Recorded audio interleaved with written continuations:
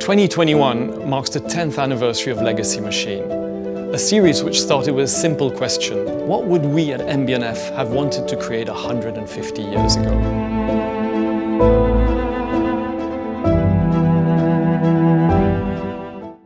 Hello and welcome to GB Talks. I'm Varun Godino, Deputy Editor at Gulf Business.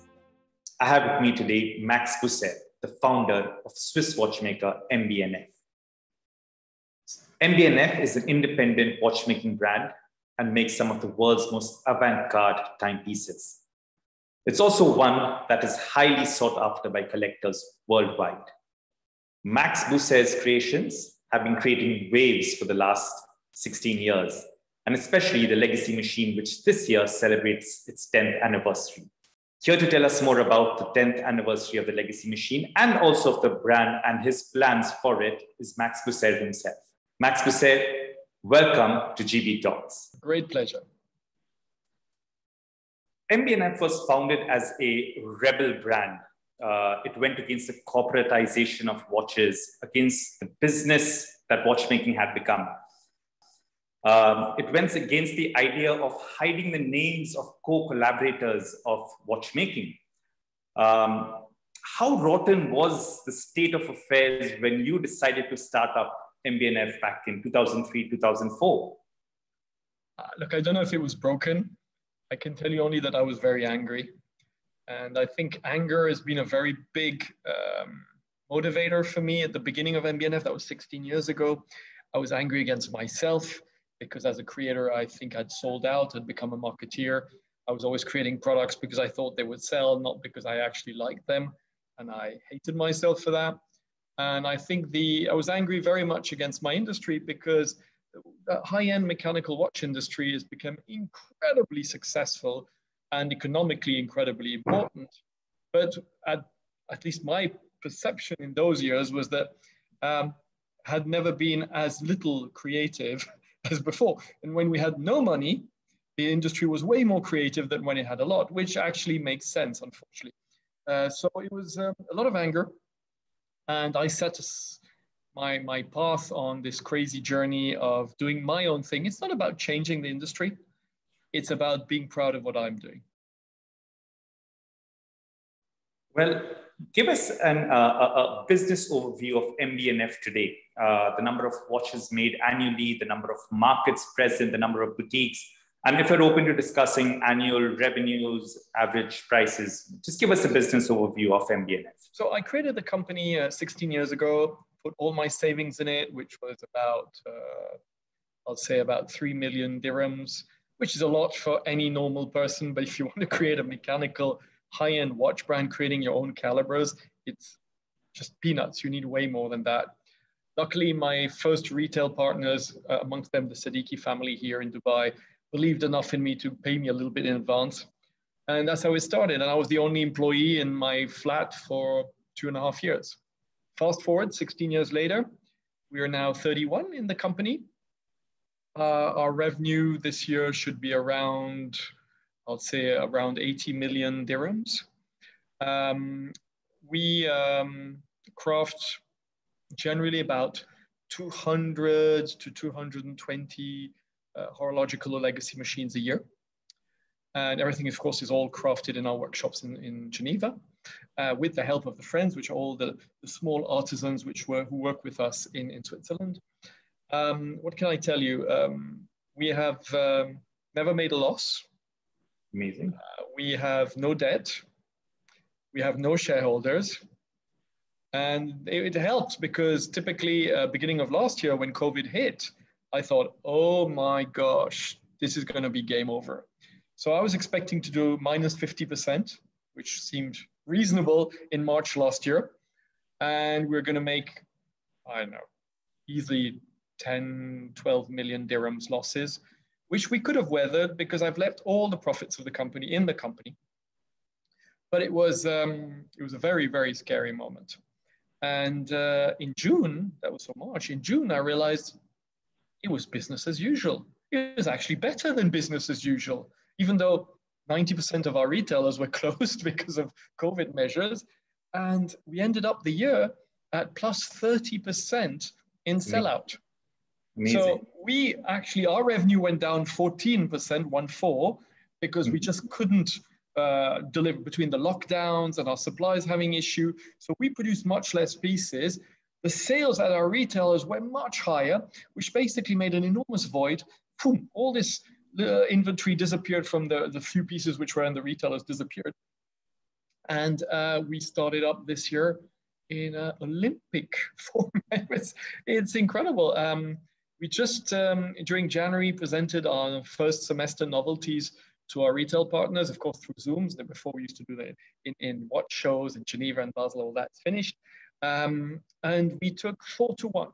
So just let me explain. 4-1 is every piece we're going to craft this year, we took 4 orders. Now, in a previous life, pre-COVID, I would have been super happy to have 1.5, meaning you take 50% more orders than what you can deliver. 4-1. Every retailer who's ordering 4 pieces of reference would get 1 if he's lucky. And so something has happened. Something has happened. Some sort of a insane acceleration has happened last year. I also have to mention that in 2013, when my first daughter was born, I took a very clear decision: the company wouldn't grow anymore. And so, yeah, it grows marginally every year just to cover the increase of cost, but we don't want to grow. And so from 2013 to 2021, we're doing more or less the same revenue. But the demand has suddenly gone absolutely insane. So that's in a nutshell. Well, I'm going to get to the legacy machine very quickly, but just before that, let's talk about the main families of MB&F. So you have your legacy machines, you have your horological machines, you have your performance art, and of course the co-creations. Just give us a quick overview of how these are segmented and sort of what each one of them brings to the table. There is a historical explanation to all of this. So horological machines are my 3D kinetic art pieces, are the foundation of what we believe in and what MB&F is about.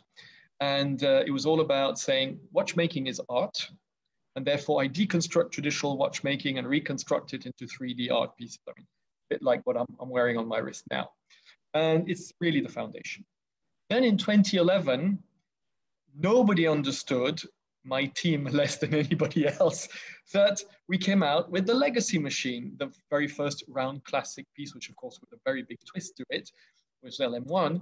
And it was a different way. Whereas HMs are my autobiography and my psychotherapy, LMs are my way of saying thank you. They're my way of giving tribute to the great master watchmakers of the 18th and 19th century. So legacy machines start from here. Horological machines start from my guts. And so they're very different ways of creating. I've become basically schizophrenic. Then performance art. I discovered after my first years of creating that I actually enjoyed giving some of my pieces to artists, creators, designers, watchmakers I admire, and tell them, you do whatever you want and transform it. It's a very tough blow in your own ego, because as all creators, we have an ego. So you're giving it to another guy's ego and he starts modifying it.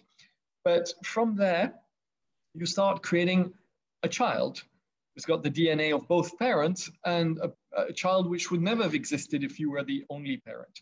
And so those are experimentation, artistic experimentations. And then co-creations is when I create for other brands / manufacturers. Usually Swiss, very conservative, super high-end brands like L'Épée, the oldest high-end clockmaker in the world, Rouge, the only high-end music box manufacturer, Carandache, very famous high-end pen manufacturer. And I come and I sort of electrify them with my crazy ideas. And if they let themselves, if they allow me to do it, then these crazy ideas come, but they're products that they sell, we don't sell. It's there, I just design for them. So there you go. That's in, those are the 4 chapters of my creativity today. Right, and let's get to the big talking point, the legacy machine, 10 years. Tell us what it took for piece number 1. What did it take for piece number 1 to come into existence? Well, there was absolutely no plan to have a legacy machine line.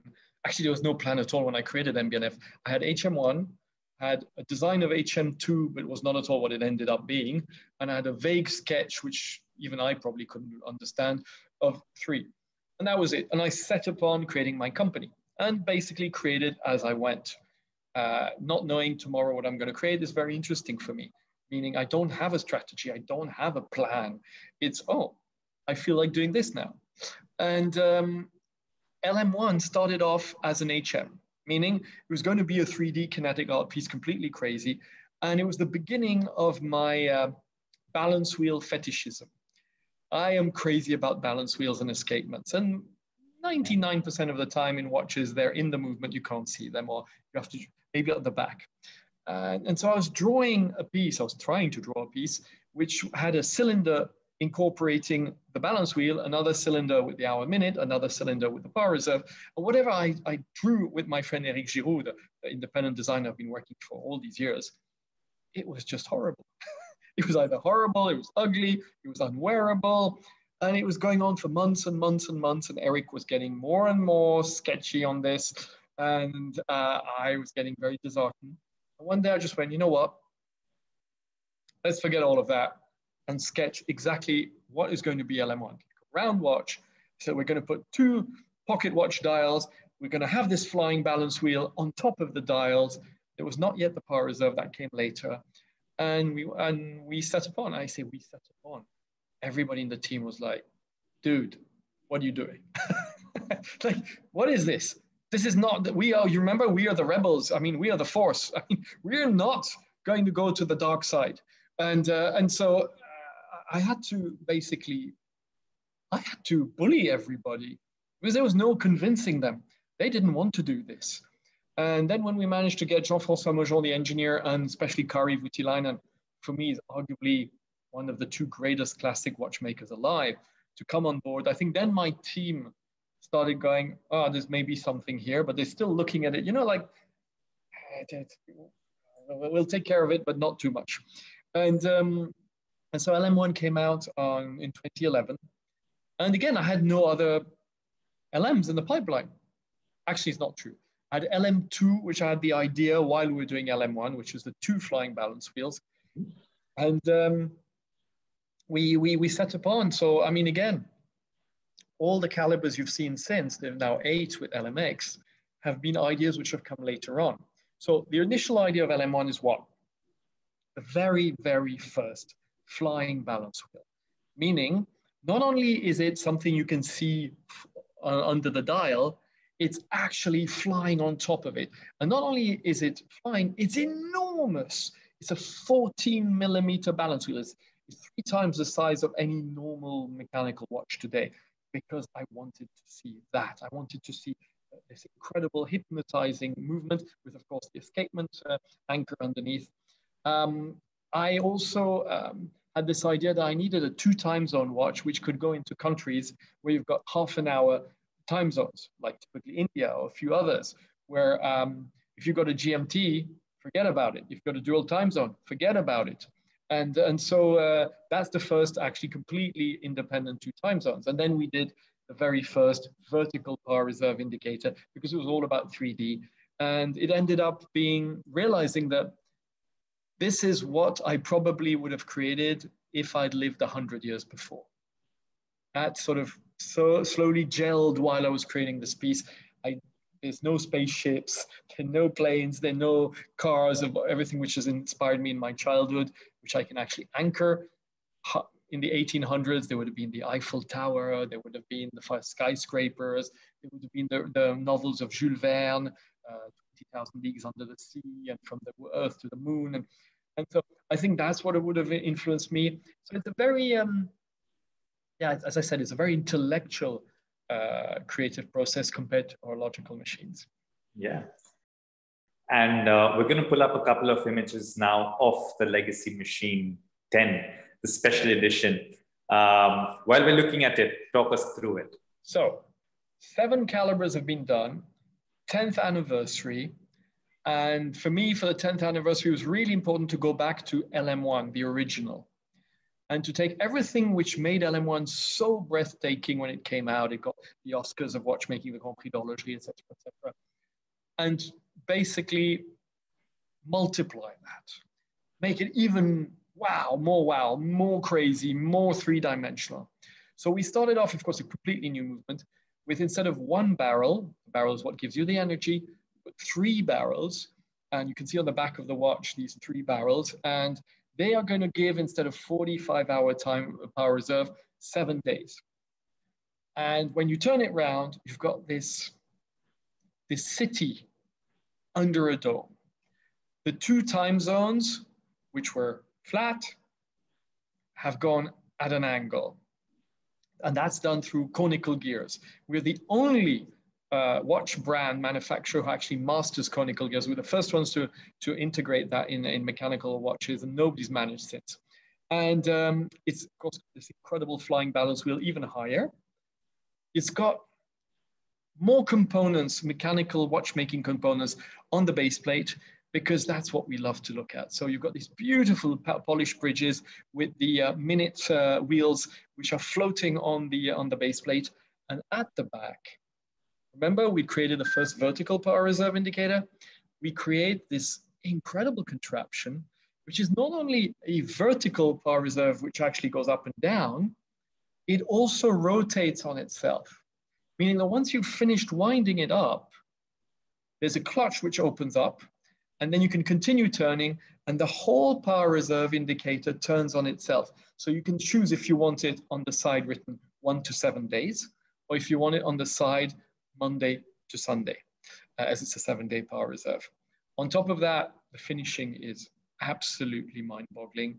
We've really gone, I mean, I think Kari Voutilainen brought us to a completely different level, which virtually doesn't exist anymore 10 years ago. And we wanted to honor that and do better. So there will be very few of these pieces. We're talking of, we hope to be able to craft 25 movements a year. And the initial launch edition will be 18 in red gold and 33 in titanium, which is 51 pieces. That means it will take 2 years to deliver. And we're pretty sure, by the inkling of what we're seeing already now, is that at launch, it will take less than 5 to 6 days for those 51 watches to be accounted for. There was a time, let's just call it January 2020, when if we asked Max Büsser about e-commerce, he would say, no, that's not the way we'd like to go. But that has changed. That has changed rapidly and dramatically over the last couple of months. Tell us about that, and you know, what caused that shift, and what your strategy is for e-commerce. We've had for many years an e-commerce platform for our Mad Gallery. So the artists we curate, you could actually buy online. It was very, very unsuccessful. We never sold anything on it, and we never put the watches, because we thought, anyway, I mean, if a 10,000 dirham object is not selling online, how is a 400 or 600,000 dirham watch going to sell? So no point in putting our watches online to aggravate all our retail partners and not sell anything. So of course, it was like, no, we're not doing it. And then March last year, 26 out of our 28 retailers closed. So suddenly we had no more retail partners. Now, what I didn't know is what they were going to continue selling while they were closed. But that month of March, we thought, we have to do something. We can't just sit down and start moaning and crying. We have to do it. So we put up the watches online, but not all of them. We barely have 3, 4, 5 at any given time. It's a bit like at the market. So I'm sorry for the analogy, because watch love is going to hate me. But when you go to the market, what do you have? Oh, you've got zucchini today, and you've got maybe radish and whatever. It's a different, depending on the season, you will have different pieces. It's not about putting the whole catalog. And also what we added, which was a world premiere, we actually every month have a watch, which is usually the last of the series, which is at one of our retail partners, which is featured, because there are often people looking for pieces, but they don't know that they're out there. And so typically now we have a Legacy 1 in platinum, which is the last new piece in the world. There were 33. It's in New York. And so if you go on our website, you say, if you're looking for that, we will tell you that's where it is. So we put that online and didn't sell anything. So that actually concluded that it was not a good idea. That was March, April, May. And then in June, during the launch of the LM101 Moser collaboration, boom, a person went online, bought the watch the day of the launch, somebody we'd never known, we didn't know of, who'd never bought an MB&F, put on his credit card and done. I'm like, oh, wow, okay. Hundreds of thousands of francs for that. 200,000 dirhams, approximately 220,000 dirhams, something like that. Yeah. And then, end of the year, a second, a third, a fourth. 2 600,000 dirham watches, 1 500,000 dirham watch, all to customers we had never met, who'd never bought an MB&F before. And we're just putting in basket, charging to their Amex Blacks or whatever it is, and buying the watch. And of course, we contacted them afterwards, like, excuse me, but who are you? What are you doing? Why are you buying our pieces? And oh, I've been following you guys, and I just thought, yeah, now is the moment. And then we realized, okay, we finally only sold 4 watches out of the sellout last year, which was 260. But I think it's the beginning of something. I think it's actually showing that people are really changing the way they're purchasing online. It's happening to me. I mean, before pre-COVID, I would buy maybe, I don't know, books and bathing shorts. I don't know, something like that, something small. During the last year, I've bought some much more important things online because it's become more or less normal. The Hublot CEO, I interviewed him earlier this week, said they're working on a platform where you can buy, or very soon you'll be able to buy a Hublot watch using Bitcoins, another cryptocurrency. Tesla said very soon you'll be able to buy a Tesla using Bitcoins. Any plans for purchasing a MB&F using cryptocurrency, Bitcoins? It's pretty easy to do. We haven't enabled it because we've got so many other projects going. We're more into the creative stuff. I mean, I can't even talk to you what's coming out, but over the next couple of years, get ready. And it's true that, yes, we could do it.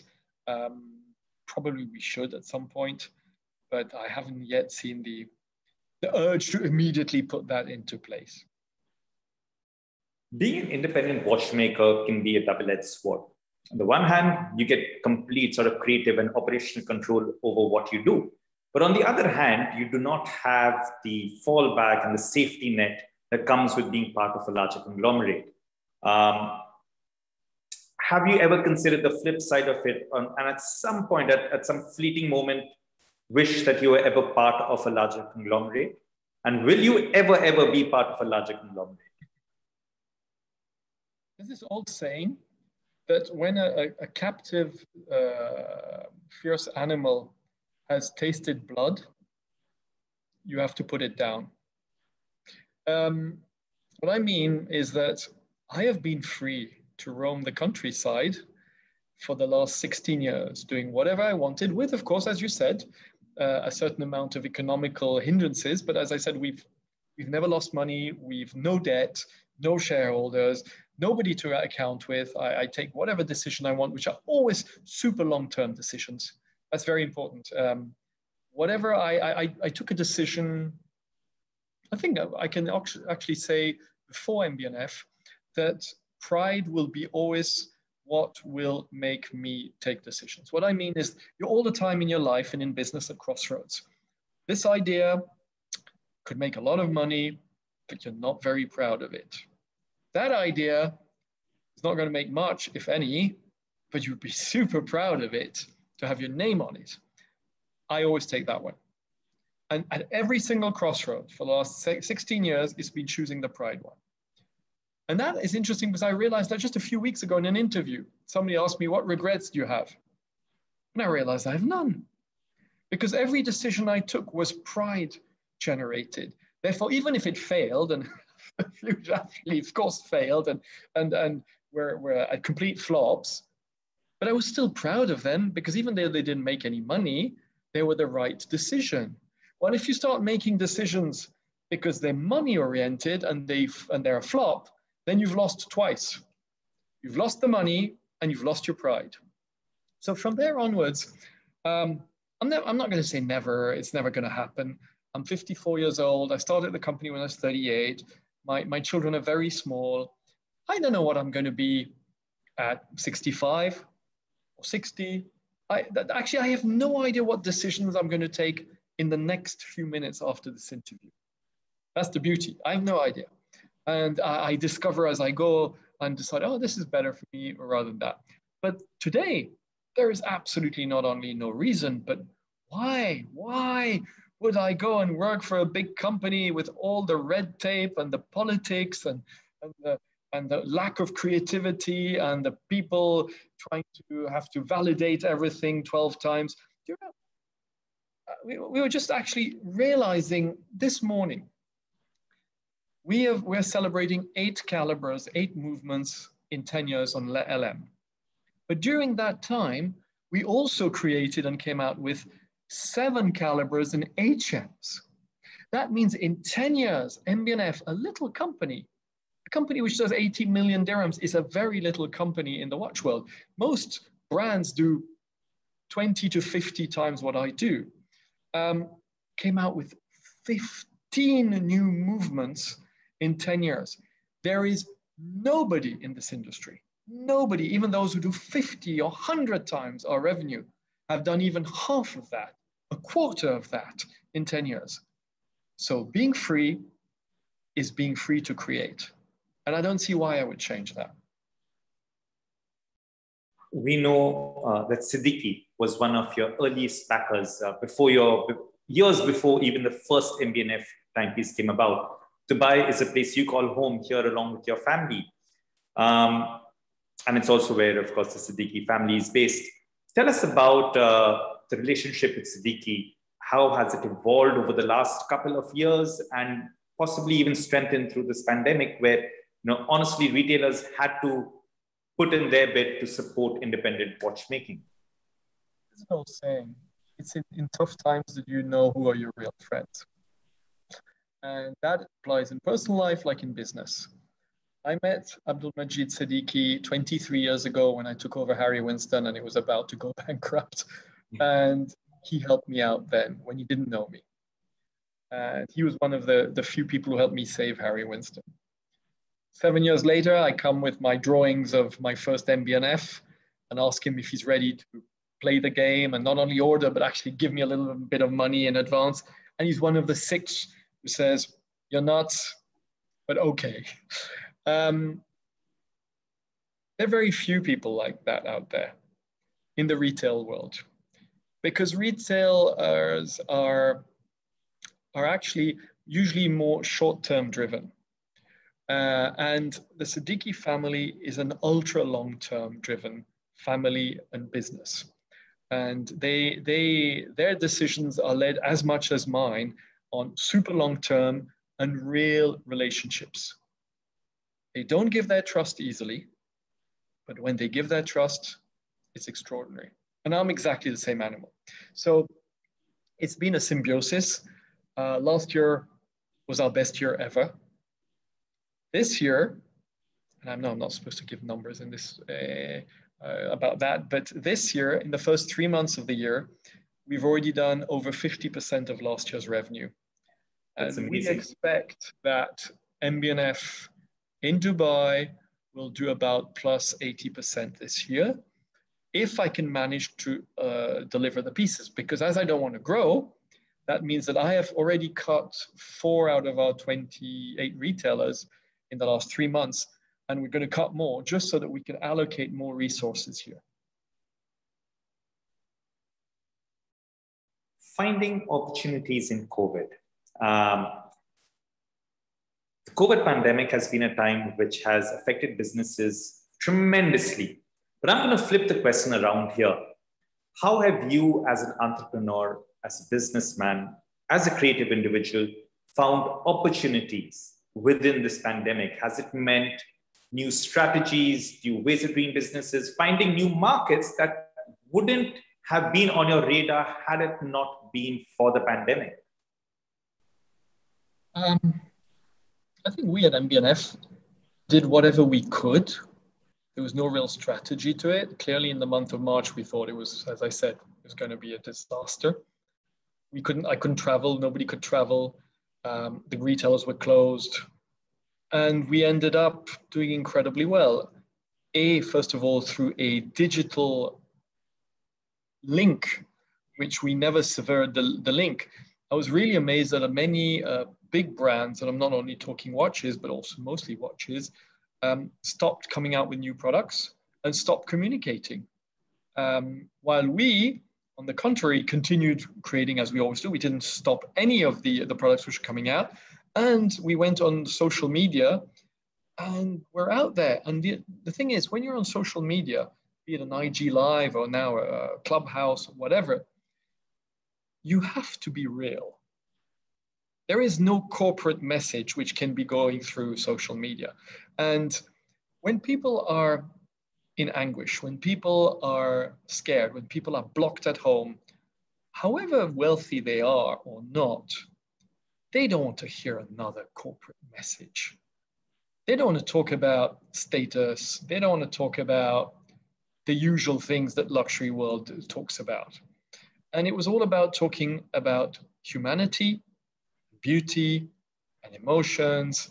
And we just talked about us and how we were scared and how we felt and why we did things, giving the why, sharing the why.